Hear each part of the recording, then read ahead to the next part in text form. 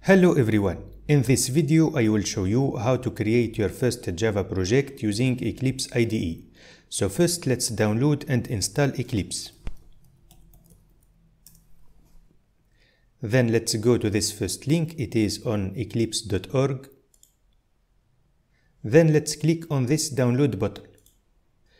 In this page let's scroll down and here we can see that this is the latest version of Eclipse IDE.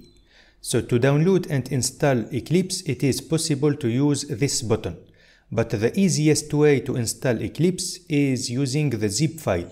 So we need to click on this download link. In this page, let's scroll down. And here we need to download Eclipse IDE for Java developers. Because I am using Windows, I will click on this link.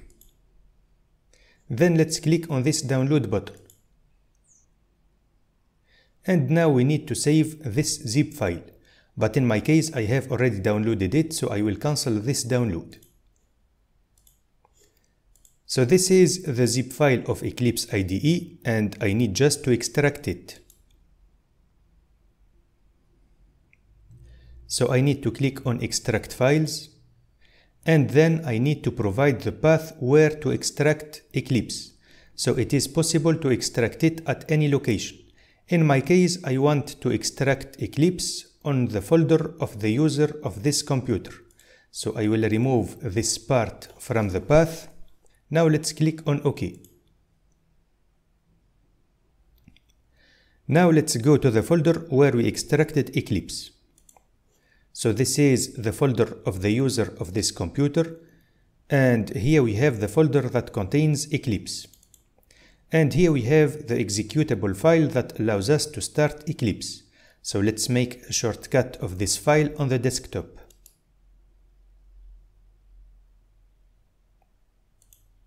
And now we can close this folder. And now let's start Eclipse using this shortcut. In this window, we need to provide the folder that will contain the different Java projects. In my case, I will accept this default path. And also I will check this box, so I will not have this window each time I start Eclipse. Now let's click on Launch. In this window, let's close this welcome page. And to create a new Java project, we can click on File, then New, then Java Project. So here let's provide the project name. I will call it First Java Project. So because I want to create a simple Java project, I don't need this module file. So I will uncheck this box. And let's click on Finish. Now the project has been created, but it is empty. So let's create a new Java class. To do this, let's click on File, then New, then Class. So I will call it main class. Then let's click on Finish. So here we obtain this class and it is empty. So let's create the main method. So we can write main. Then we can press simultaneously on Ctrl and space. And then we can press Enter. And here we obtain the main method. Also let's print some text to the user. So let's write sysout. Then let's press simultaneously on Ctrl and space. And here we have systemout.println. And now let's write some text to the user. Now let's save this file, so we can click on this button to save the file. And to run it, we can make a right click. Then Run As, then Java Application. And here we have the output. Now I will show you how to create a Java frame. So let's create a new Java class. So let's click on File, then New, then Class. So this class I will call it MainFrame. Now let's click on Finish. So this class has been created and I want to convert it into a GFrame. So here let's add extends GFrame. But here we have an error. This is because this class is not recognized and we need to import it. So we can click on this icon. Then we can click on Import GFrame. And here this line has been added and the error disappeared. Now let's create a method that allows us to initialize this frame. I will call it initialize.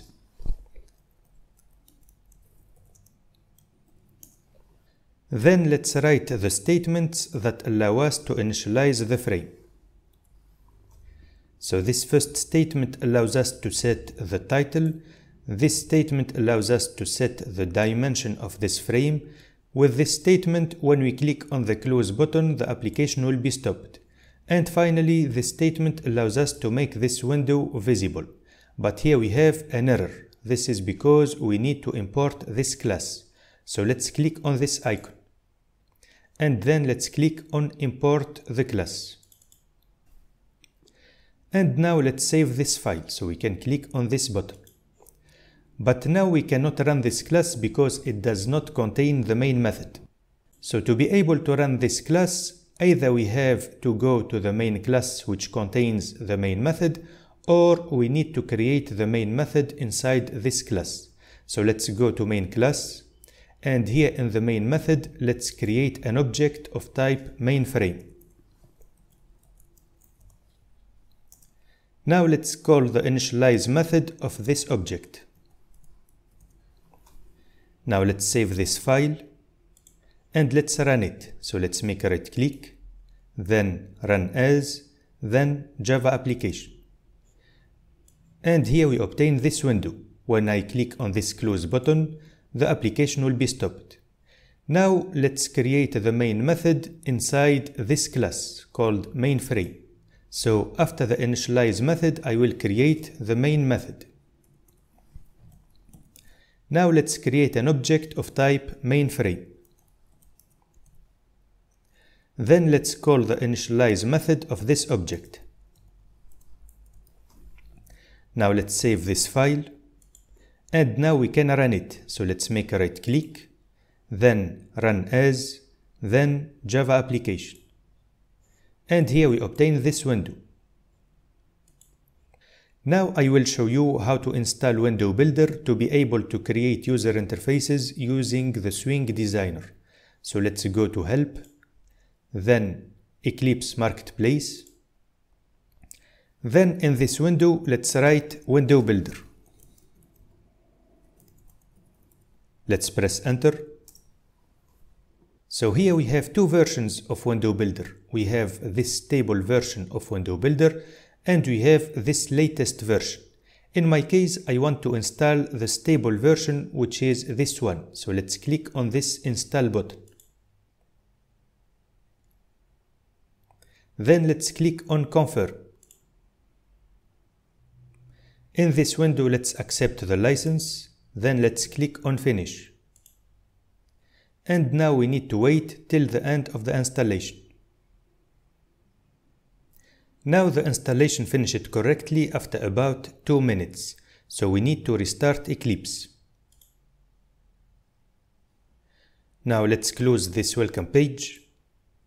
And to create a new user interface using Window Builder, we can click on this button. Then let's select Swing, then GFrame. So here we need to provide the class name. I will call it Welcome Frame. Then let's click on Finish. So we can find this class just here. And if we want to switch to the designer, we have just to click on Design. So here we have the different components that we can add to this interface. And here we have the properties of the different components. So to change the title of this window, we have just to select it. And in the properties area, we have to find the title property. So here let's provide the title. I will write Welcome. Let's press Enter. Now let's go back to the source code. Let's save the file.